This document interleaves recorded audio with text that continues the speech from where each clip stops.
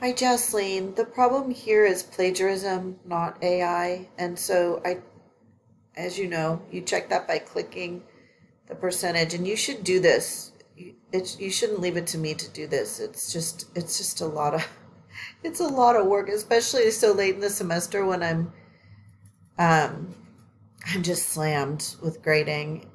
So anyway, I don't know if I'm going to get back to grade this, but what's most important is that this problem get cleared up for your annotated bibliography and your essay, because those assignments you cannot afford to get a zero on. Okay, so the way you do it is you go through. Plagiarism is defined most strictly as three words in a row the same as your original. And when you see something like this, I mean, I count all the words, even though it's kind of spotty. 1, 2, 3, 4, 5, 6, 7, 8, and maybe even 9, 10, 11, 12, maybe even 12. So that needs to be paraphrased.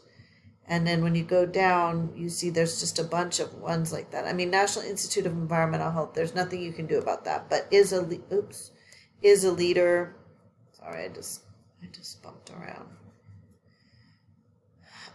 Is a leader in air pollution research. You need to paraphrase that. And then like all of this, you need to put it in your own words. All of this, not the quoted one is fine.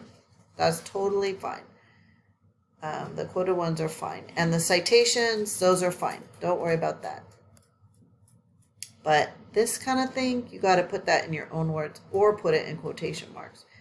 And the way you do that, let's use this as an example, is you not only find different words, but you restructure the sentence by picking a new subject. So let's try. Smog and soot are the most prevalent types of air pollution, and both come from vehicles, factories, and other things that burn fossil fuels. Okay, so instead of using smog and soot as your subject, you pick a new subject and maybe say,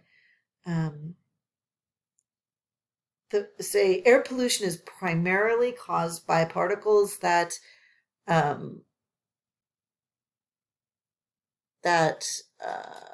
leak into the environment as a result of industrial processes that involve fossil fuel burning.